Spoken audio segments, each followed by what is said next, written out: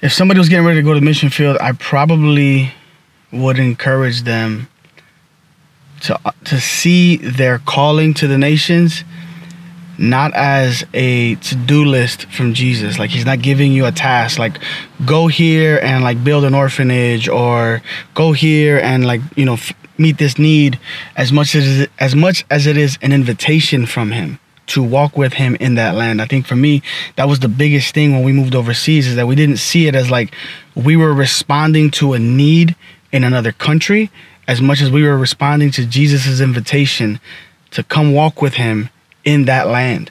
And so it made it worth everything to get rid of everything, pack up the kids, and move to the other side of the world, because we weren't going to fill a need.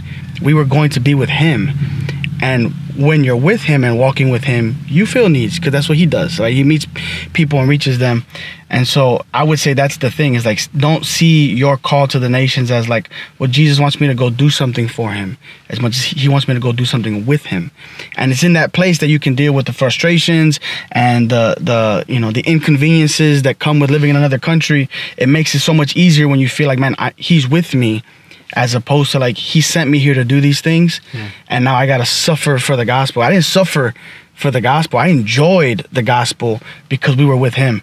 And so that's what I would say, man. If you're getting ready to go, like, let that be the motivation of your heart, being with him in the nations, walking with him there. Coming off of the field, one of the things that I've learned is that the call doesn't change. Now he just invited us to walk with him here, and it's challenging, because there's, you know, parts of you, like I love, you know, where we were. I loved our lives. I loved the team we had. I loved everything about living overseas, but I just knew that it was time for us to come back. And so because we felt like it was an invitation from the Lord to come back and be with him here, there was grace for it.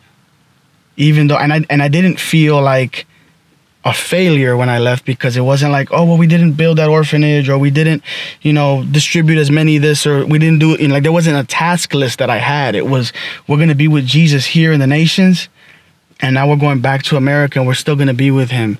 And so I didn't leave the field feeling discouraged, like I missed it, or like we didn't fulfill our job or whatever. It was like, man, were we with Jesus? Did we learn how to love him more? Did we learn how to love one another more? Yes.